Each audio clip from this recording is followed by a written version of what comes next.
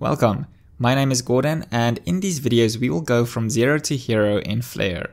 Flutter is a free animation tool that allows you to bring your apps and games to life by making animations easy. Not only that, it also allows you to integrate your animations in such a way that you can modify them at runtime. In these videos we will be going in depth into the Flutter editor. You don't require any previous experience in Flutter, animation or design to follow along, as we will be covering everything, from the layout of the editor all the way to our final animation.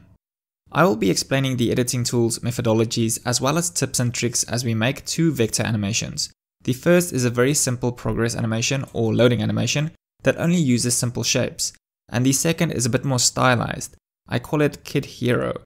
You can see in the corner there's this kid sitting looking sad, and his shadow stretches to him as a hero, with his cape swaying in the wind. I purposely created these two animations for the course to showcase specific tooling and workflows. The circular progress indicator might seem boring in comparison to the Kid Hero. However, the loading animation covers a lot of essentials, while also covering a lot of the tips to speed up your workflow when it comes to grouping nodes together. My intention with this course is that at the end you'll say, "This is easy," because it actually is. If that's not the case, then please leave a bad review and tell me why, as I would like to improve making tutorials. I do want to emphasize the following. At the end you might very well say that using the software is easy. But please note that animation and design is not necessarily easy.